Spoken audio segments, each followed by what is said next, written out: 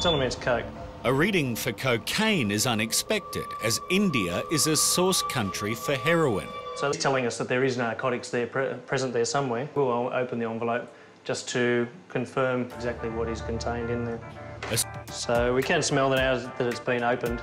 There is quite a strong odour coming out of the envelope. So at this point in time, we'll conduct a nick test on the contents and confirm for sure what we've got. So that's a positive test for heroin. It's gone quite green. 6 envelopes there. So based on this positive result, I'd assume that all 6 do contain heroin.